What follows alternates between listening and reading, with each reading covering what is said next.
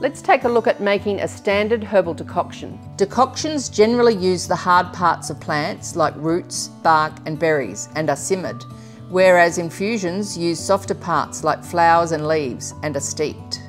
Here's what to do.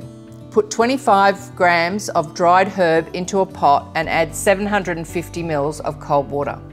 Bring it to the boil, then let it simmer for 20 to 30 minutes. Once simmered, strain the liquid into a measuring jug. Top it up with boiled water to make 750 ml. This should make 3 1-cup servings, which you can enjoy warm or at room temperature. We recommend making enough for the day and saving it in a thermos. However, you can refrigerate your unused decoction for up to 48 hours. That's it. I hope you found this helpful. If you're interested, we also have a video about herbal infusions on our YouTube channel.